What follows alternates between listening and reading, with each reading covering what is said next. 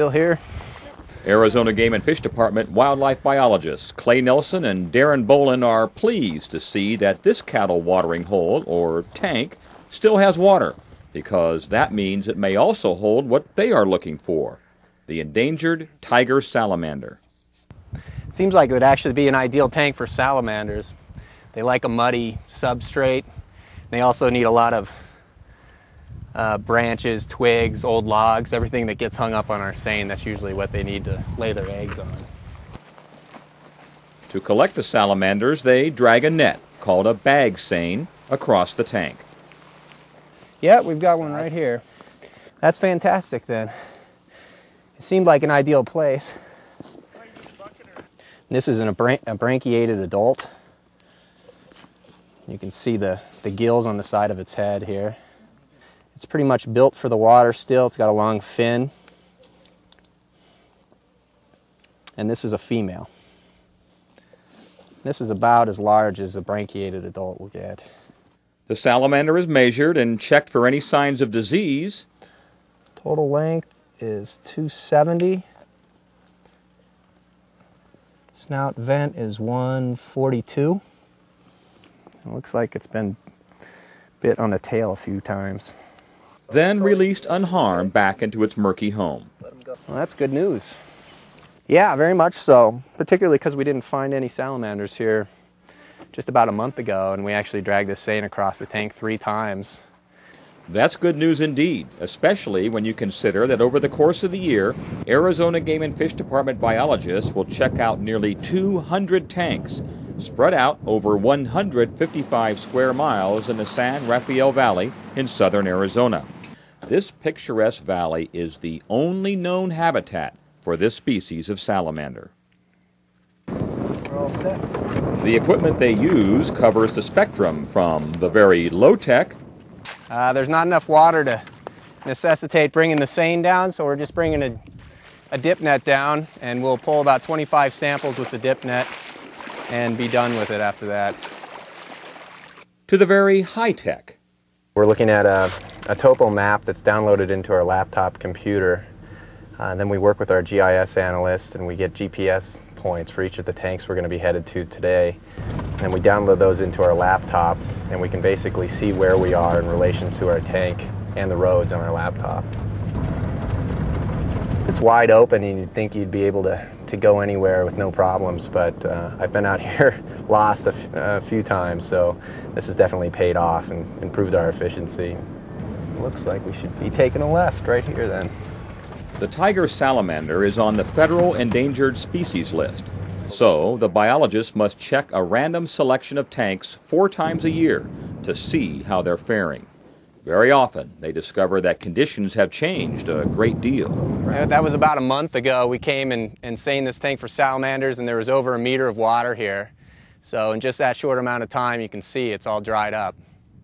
But just because the tank is dry, it doesn't mean it's the end of the salamander. They have a big bag of tricks when it comes to adapting to a changing environment. When the tank dries up like this, it'll initiate them to metamorphose out into a terrestrial form, and they'll leave the tank until this tank fills back up with water. At that time, hopefully they'll return and reproduce. Another strategy they have is to actually burrow down into the bottom of this tank, into the wet mud, up to 1 meter deep.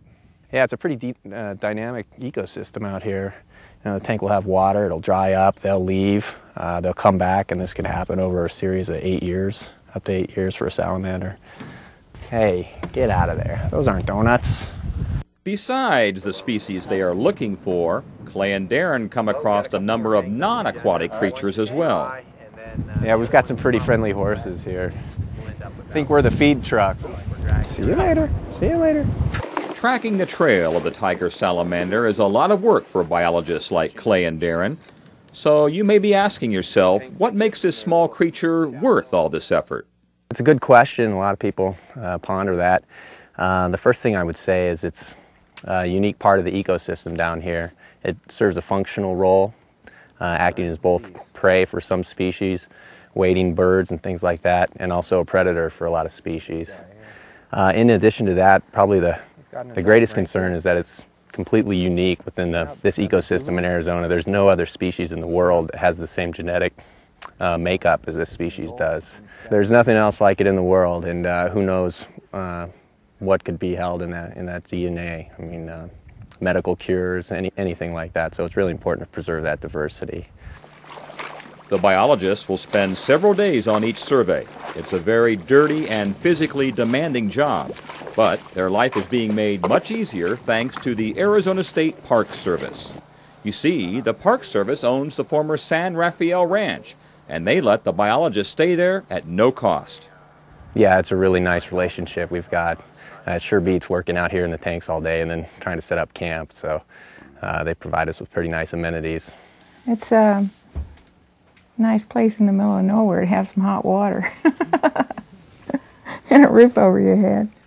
The 3,500-acre ranch, including the 100-year-old main house, was purchased by the state through the Arizona Lottery's Heritage Fund.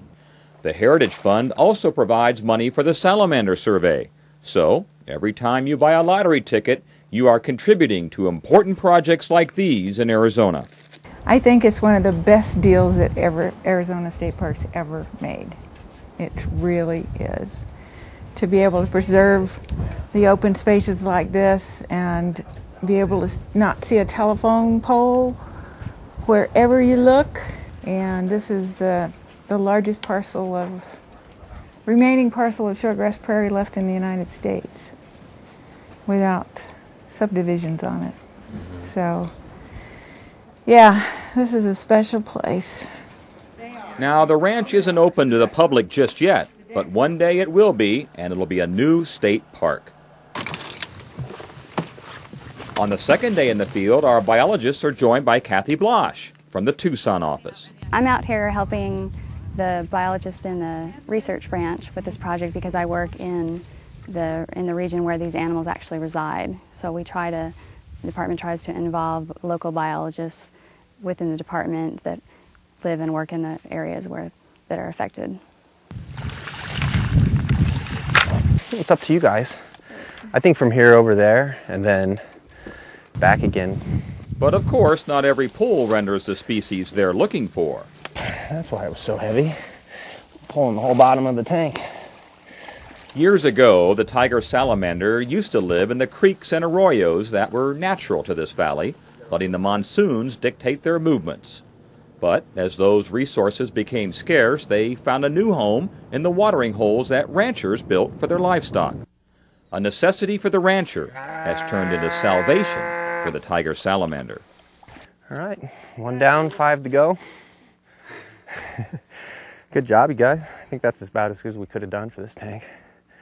All right, I'll get the next dispose of them in tanks. What we do to keep chytrid fungus and other diseases from going from one tank to another is we clean our gear with what is called a quat solution. Basically, it kills off every disease and virus. What we do with that is we go ahead and put it onto the nets, and we go ahead and we disinfect basically anything that comes in contact with the pond itself. And that way we can keep from transmitting it from this pond to the next one that we're in. There's our tank. There's some cows there, so I bet there's some water too. It is rewarding, most definitely. It's nice to come out into an area of Arizona I probably wouldn't have ever gone to before, and to work on a species and know I'm helping out for future generations might be able to appreciate the same things I do.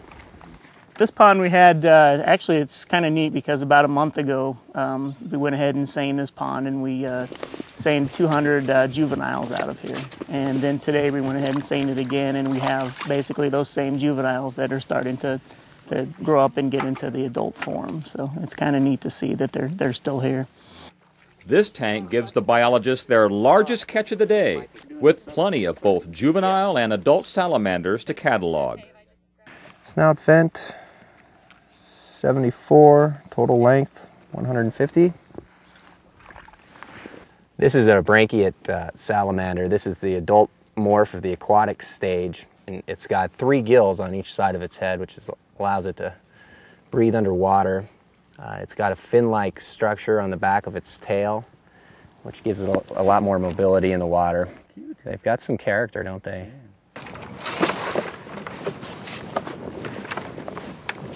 Our group packs up from this tank and heads out to the next. Since this is the only place on Earth where this species of tiger salamanders are known to exist, watching over them is a team effort. So we're operating with the U.S. Fish and Wildlife Service, also the Forest Service, the state parks, private landowners down here, and Arizona State University. So we're all working together to protect the species. It's a one-shot deal. I mean, that's it once it's gone. So we have to have a little bit of foresight when we go to protect a species like that, and always keep that in mind.